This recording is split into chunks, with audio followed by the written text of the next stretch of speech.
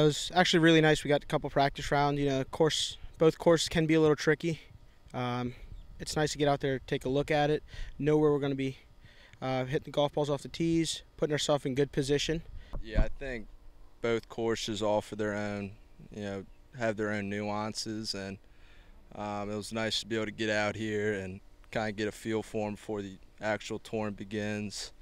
And I think as a team we feel great. It's both courses are playable, and I think they suit us pretty well. Stevenson has to play smart. I mean, we all know what we're capable of doing, especially after the conference championship. Many didn't believe in us other than ourselves. We played smart and we got that job done. So we're gonna try to play smart here as well. I think it's playing smart like Ronak said, and also not being afraid to make a bogey here and there. Just don't make any big numbers. And if you make a bogey or double, fight back the next hole and just try to keep the round together as best you can. It's gonna be huge. Just enjoy every moment. You don't this is my only chance at this, and for the rest of these guys, you don't know if they'll be back.